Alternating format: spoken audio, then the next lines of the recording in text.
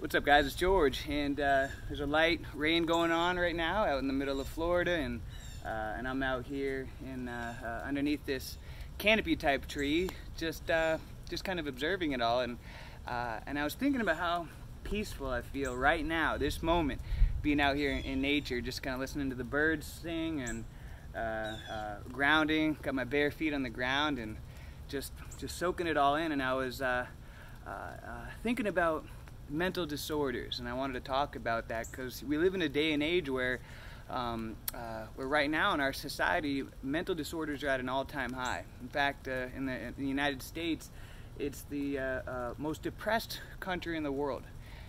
And the interesting thing is we supposedly have everything.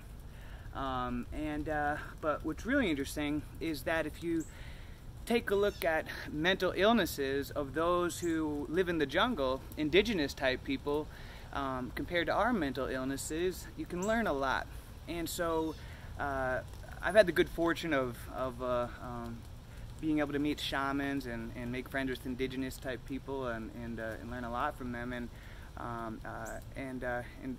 people, indigenous people that live out in the jungle, they do actually have mental illnesses, but they're different from the way that we experience mental illnesses in our country. For example, those who live amongst the forest in the jungle and are truly immersed in living in the jungle in a day-to-day life, their type of mental illnesses and what they observe as a mental illness is when they feel that disconnect from nature. When all of a sudden someone that's a hunter or explorer, when they're no longer, when they're having trouble tracking birds or understanding where animals are and being able to recognize patterns in nature and being able to track and navigate throughout the jungle, that is what they perceive as a mental illness. Basically, when they start noticing a disconnection from nature. That's what they perceive as a mental illness. Where in our society, what we perceive as a mental illness is anxiety, depression, stress, anger, paranoia, etc. But a lot of it really comes down to a nature deficit disorder and being disconnected from nature. Just being so far removed, so far disconnected from nature that the mental illnesses start to exacerbate and they start to form into a totally different, more extreme type of mental illness, such as paranoia, anxiety attacks, and things like that. And it's interesting because if you, as you start to align yourself back with nature, that's when you're inevitably going to start to experience more peace in your life. And that's why there are a lot of practices throughout the world, such as, for example, forest bathing, which is a practice in the East where certain doctors, if you will, what they do is they prescribe their clients who have high blood pressure to just simply to go out into the forest for like an hour a day. And sure enough, within about a week or so, it's been documented that their blood pressure comes down, their anxiety starts to go away, and the mental illnesses, just in the different illnesses that they have, tend to alleviate themselves. And there are a lot of different similar type of practices and exercises throughout the world. The forest bathing is just one of them. I've also heard of practitioners who prescribe their patients to go to the beach, out in the sand, leave their phone at home and go out to the ocean, take off your shoes and just sit by the ocean for 30 minutes a day. Or the simple act of earthing, grounding, where you take off your shoes and your socks, and you just for a few minutes a day you connect your naked skin to the earth, because the earth actually has a magnetic frequency. Which is 7.84, if I'm not mistaken. I know it's right in the sevens, but I'm pretty sure it's 7.84. In humans, our natural frequency is that as well. Coincidentally, we have that same magnetic frequency. But what happens is that as time goes on, we wear rubber shoes, and and our naked skin is not being able to connect and ground to the earth and get in balance again with nature. We wear shoes, we sleep on beds that are several feet off the ground. We're walking on pavement with shoes, and we're in office buildings. And what can happen is days, weeks, months, potentially even years can go by if you live in the city where your naked skin hasn't even connected to the earth. And what they found is just through the simple activity of earthing or grounding, that it can alleviate a lot of health ailments, because again, humans are electrical beings, and the further disconnected we get from nature, the more various different problems tend to arise. So really the thing is that what I'm trying to bring into perspective here is to realize that the core behind a lot of your problems, mental illnesses, and even health ailments as well, come from our massive disconnect from nature. And that the answer to a lot of your problems is a lot more simpler than you think. Is just to align yourself back in more with nature. I'm not saying that you got to go, live out in the in the jungle completely as an indigenous person. That's not what I'm saying, but to try to find a way to weave nature back into your everyday life. That's one of the reasons why I love gardening, because it's a way for me to be able to connect with the plants, to disconnect from the technology and the fast-paced world, and just to slow down and to connect back with plants and nature. It's why I like to be barefoot all the time.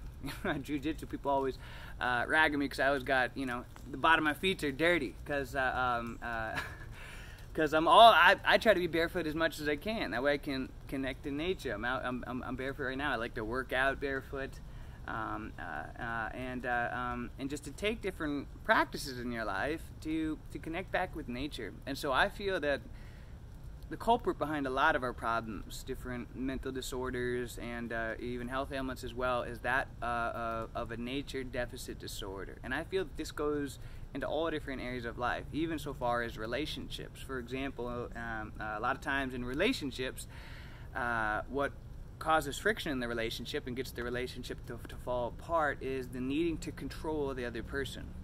All of a sudden you're not happy because this person that you're in a relationship with lives their life like this, and maybe they have these bad habits that you don't like or whatever, and and a lot of it comes down to control, our need to control the other person.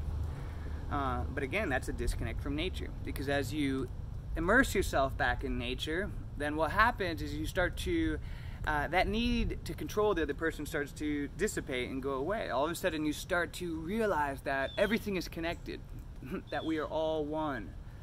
But the more you disconnect from nature, the more you associate with just yourself. The more you disconnect from nature, and you become focused on just yourself, i.e. the ego. And that's what happens. We can become in this technological age, we become obsessed with our reflections. We become obsessed with the selfie, seeing ourselves in the mirror, mirror muscles. We got to have a good body that looks good in the mirror, and this and that, instead of true health. And so even so far as relationships, that's a disconnect from nature, because again, as you immerse yourself back in nature and you start, and that nature deficit disorder starts to go away, you start, like I said, you start to see how we're all connected. The birds, the bees, the plants, everything. We're all connected, right? We're all connected.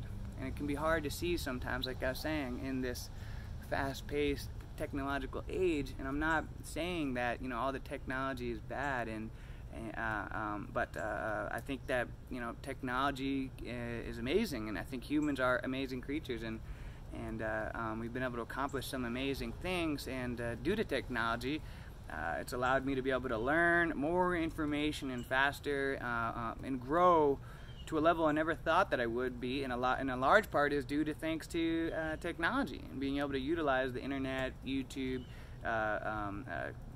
get books from the internet. But again, we want to. I think the idea is, and And the focus should be to try to find a balance. A balance is key, where we can have the best of both worlds and being able to utilize technology and the advancements of civilizations, but at the same time not to forget that we still are all connected, and to realize that nature is a part of us, and that we need nature, and that nature will continue to keep us grounded and keep us healthy.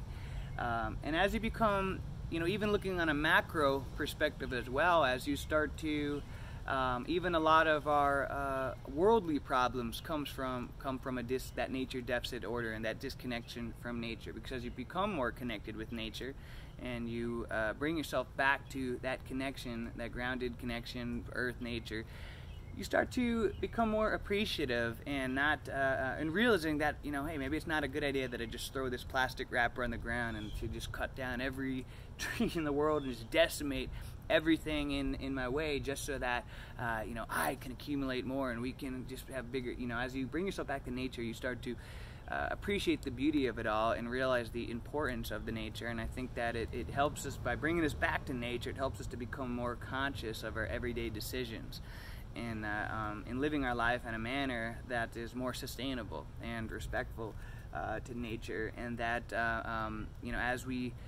as society as a whole, this nature deficit disorder increases, then that's where, as a whole, our world tends to become sick.